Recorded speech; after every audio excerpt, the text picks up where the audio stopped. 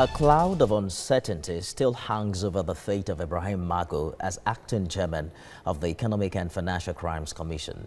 He is facing a probe panel set up by the president to look into activities of the anti-graft agency and also give Mr. Magu a chance to clear his name. TVC News senior correspondent Finacial reports on the latest development. It is the third day in continuation of the probe of activities of the Economic and Financial Crimes Commission.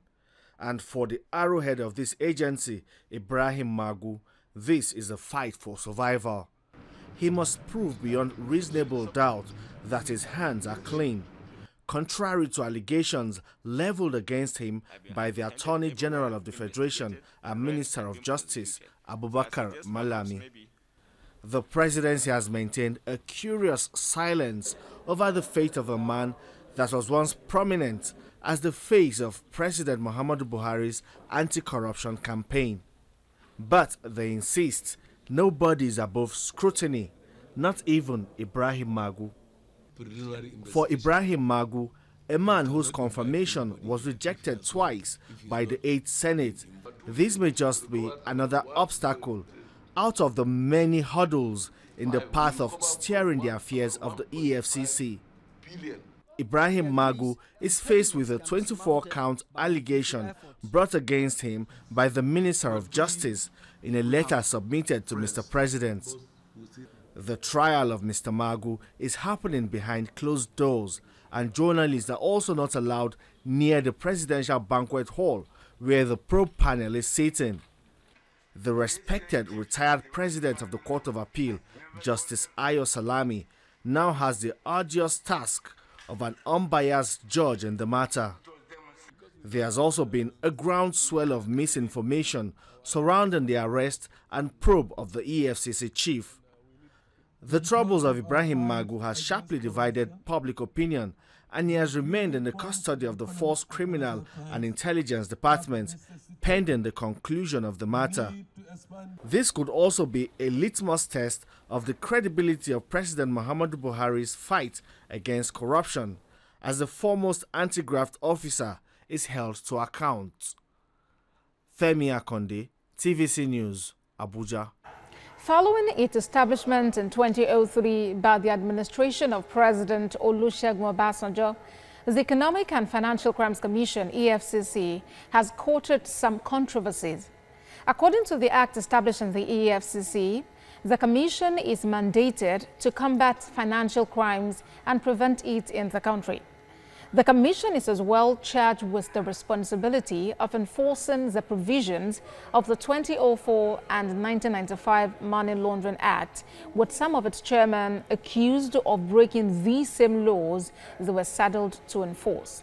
In this report, TVC News senior political correspondent Ayodele Ozugbakun looks at the controversies that dogged occupiers of the office of the EFCC chairman have faced.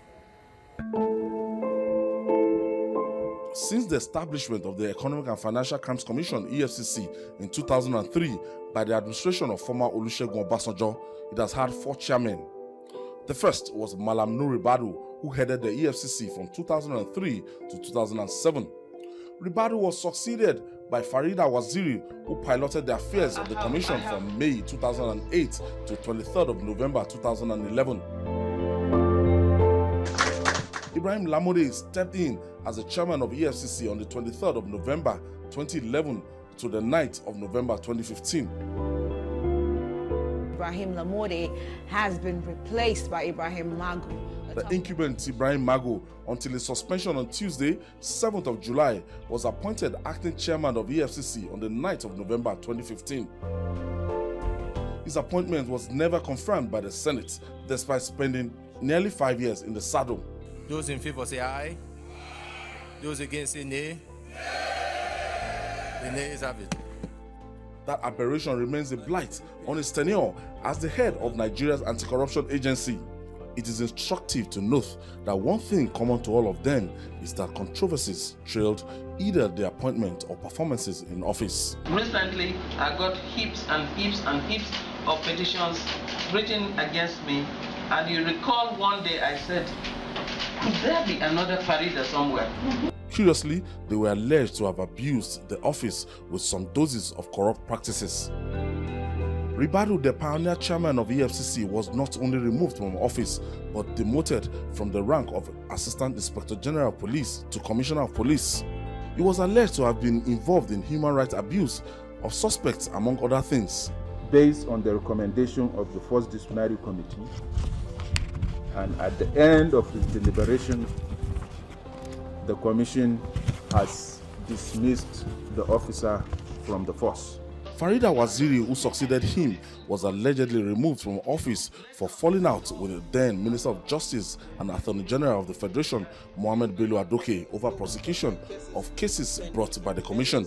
The exit of Lamude from the Commission was also marred by controversy. He was accused of diverting over 1 trillion naira recovered from the sales of confiscated property belonging to convicted officials, including the late Governor of Bayelsa State, DSP Alamesia, and a former Inspector General of Police, Tafa Balogun.